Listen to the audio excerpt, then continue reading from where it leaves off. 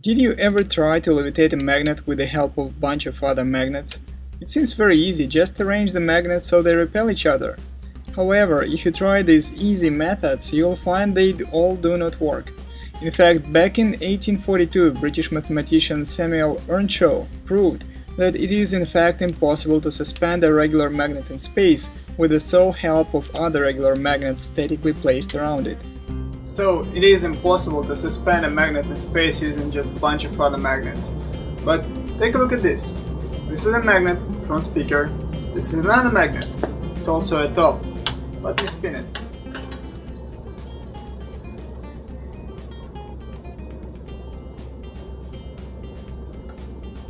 Now, how is that possible? Well, let's talk about this and a few other loopholes in Ershaw's theorem and actually build a few magnetic levitation devices.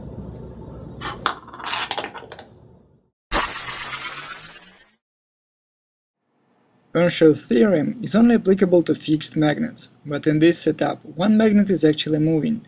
It is spinning, and gyroscopic resistance force in combination with precession stabilizes the magnet. But enough theory, let's build one of these levitating tops. That's actually not difficult at all.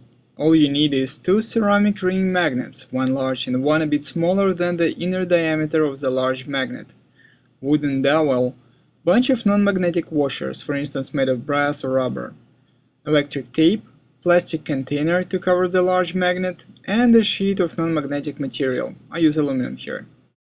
You can find exact parameters of all these materials on RTFMs.com website, but you don't need to clone this exact setup. Many other combinations of magnets will work just as fine if you follow the instructions in this video. The smaller magnet I've got was inside a steel cup. In order to extract the magnet from the cup, I soaked it in hot water for approximately 20 minutes. Then I used a flat screwdriver to pry and remove the magnet from the cup. Use the dowel to turn the small disc magnet into a top. If you are exactly following the specifications from RTFMs.com, add the rubber washer to make its weight approximately 12 grams.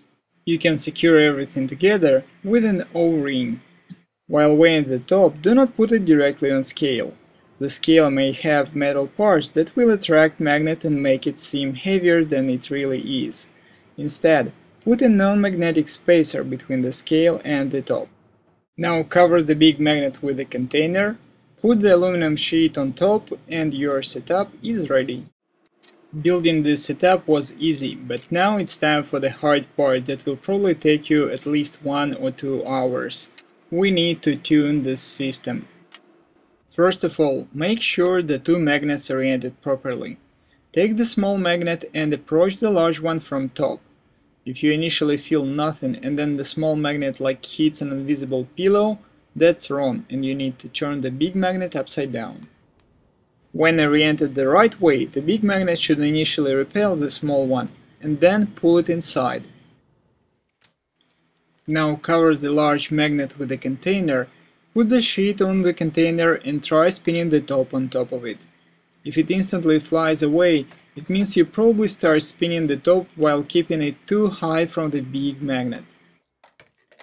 If you are unable to spin the top at all, you probably placed it too close to the large magnet.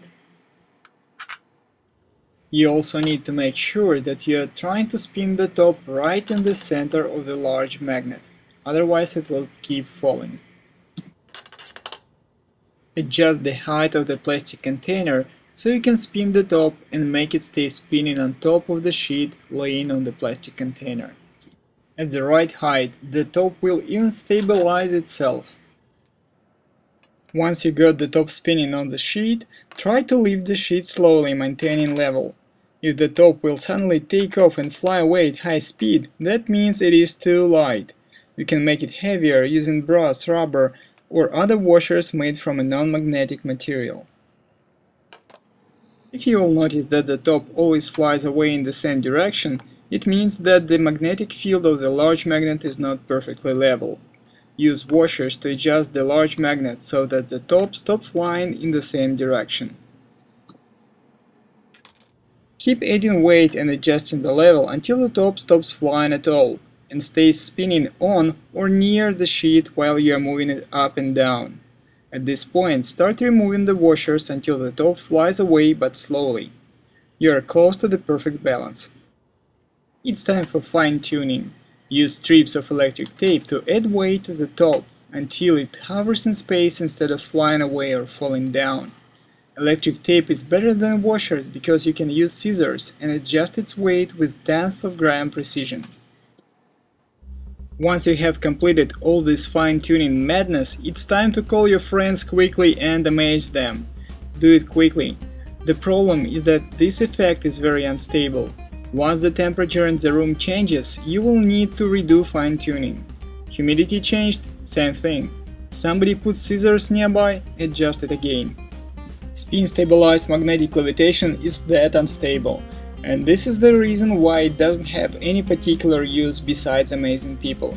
In the future episodes of RTFM's video blog, we'll build a bunch of more practical levitation devices, so subscribe to RTFM's channel and keep watching. See you later!